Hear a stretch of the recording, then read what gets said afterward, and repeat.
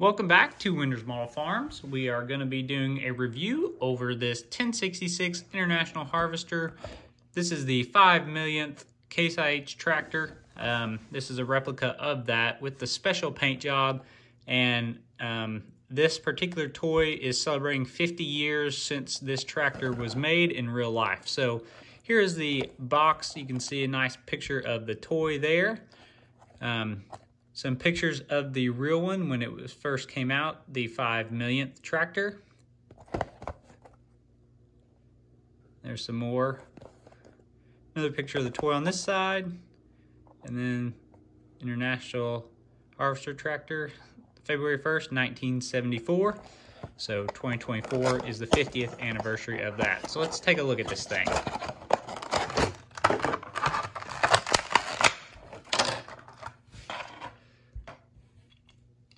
Tractor is pretty sharp here. You can see the nice special edition paint scheme with kind of that whitish cream top and the red underneath. We see up here 5 millionth tractor on the side. And this is a 1066. So kind of hard to see there. Got pretty good casting here. I think this casting's pretty much the same as the normal 1066 toy you'll see.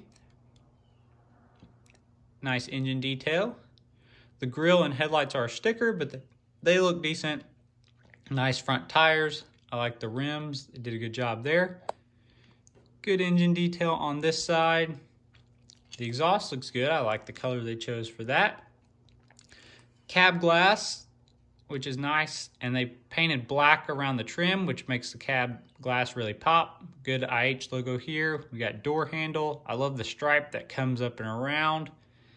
Nice tires. I like the way they're painted. The rims, I should say. Tires aren't bad either.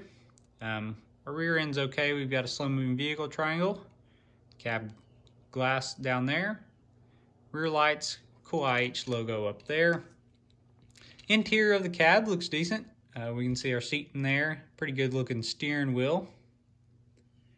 So not bad at all.